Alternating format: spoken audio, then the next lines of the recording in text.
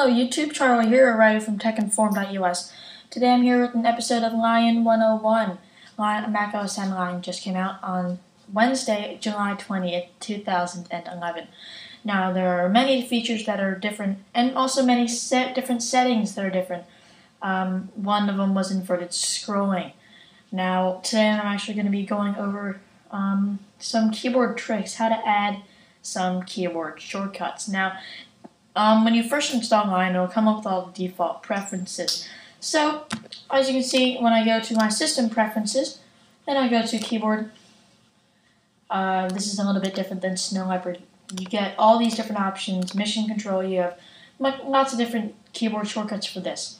So when you first install Snow Leopard, it'll look something like, it'll basically have the application Launchpad and Mission Control right in your dock. I personally don't like the look of them in the dock. Although I think they're fabulous applications, I just rather not have them in my dock.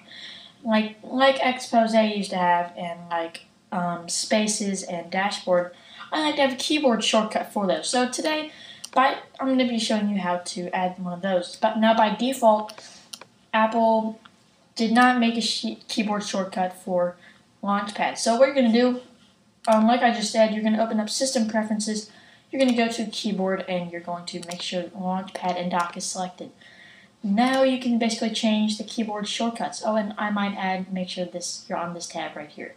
So you're going to check the box that says Show Launchpad, and it will bring up this. If it doesn't, well, it will. So, now you're basically just going to hold the keys that you want. So let's say I want this to be Command M for Launchpad. Now when I hit Command M, Launchpad will come up.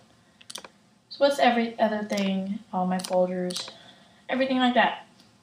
So you can basically go in, screenshots, save picture of just all these you can change them. Just basically go around and double click to change. Let's say I want Mission Control, check it. I want to change this. I don't want it to be Option Up. I want it to be Control M. So now we're just going to hit Control M, and there's Mission Control. So pretty simple, actually. So if you want to go back to defaults, just click Restore Defaults. I personally would rather have this to be Command L. So that's basically how you change your keyboard shortcuts or add them. Make sure to check out the website that I have for right over here, and that is www.techinform.us for all the latest news on technology. Also, follow me on Twitter at twitter.com/AbnerCus. Again, that's ABNERCUS. And I will talk to you guys in the next video. Thanks for watching. Catch you later.